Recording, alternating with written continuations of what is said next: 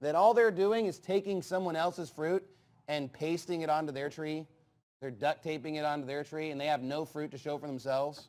I mean, if someone told me, I've been soul winning for 20 years, well, do you have any converts here? No.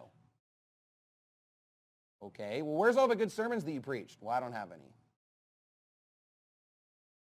Okay, well, what, where are all the people that you've ministered unto? Where are they at? I don't know. Okay, well, where's the Spirit at?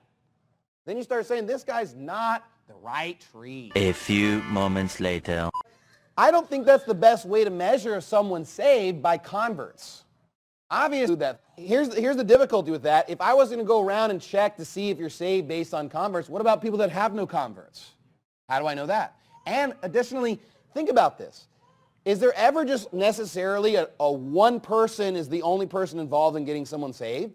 Isn't one person planting and another person's watering, and there's all these other steps? So whose convert is it?